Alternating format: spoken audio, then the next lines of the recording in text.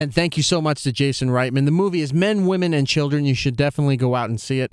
As I mentioned earlier in the interview, I did get a chance to speak to Judy Greer at New York Comic Con when I went to see her for the Archer panel. So I talked to her a little bit about Men, Women, and Children, and here it is. I got to see the preview of a movie that's coming out called Men, Women, and Children. Oh, yeah. I'm going to be talking with Jason Reitman.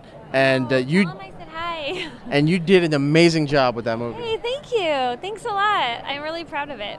I love the movie. It really showed what reality has become as far as dealing with social media. And it's portrayed like it's a dark side, but it's just the way life is now. Yeah, I mean, it's not...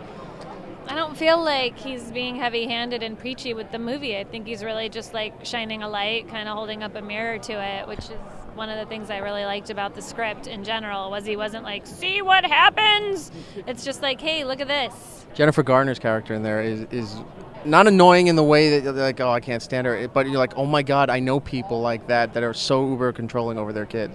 Yeah, it's really scary. And of course, like, her daughter kind of lashes out, and you know, I mean, what do you expect? It's interesting because I don't have kids of my own. I have stepkids, but they're teenagers, and you know, like, where do you draw the line, and how much do you kind of snoop in their business? I mean, it's hard because you want to just think that everything's on the up and up, but how do you really know? How do you know?